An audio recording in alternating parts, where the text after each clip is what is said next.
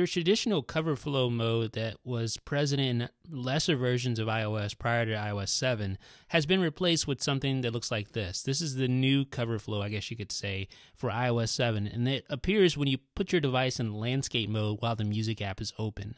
Now, some of you may like this feature, but I know a lot of people hate it and they find it annoying. They hate when they accidentally go into it when they put their device in the landscape mode while the music app's open. And that's the purpose of this tweak right here. It's called NoCoverFlow7. It is available free on Cydia's BigBoss repo, and it basically removes the cover flow altogether from iOS 7. There's no options to configure, nothing is set up. You can see I have my music app open right now, and right now I'm actually holding the device in landscape mode and nothing is happening, courtesy of NoCoverFlow7. So this is a simple tweak. Its whole purpose is to completely disable that cover flow mode that we showed you earlier, to completely get rid of it, make it never show up again. All you need to do is download this tweak, install it, and that's it. There's nothing to set up, nothing to configure, just install it and go. It is called NoCoverFlow7. It's available right now on Cydia's BigBoss repo for free. Let me know what you think in the comments. This is Jeff with iDownloadBlog.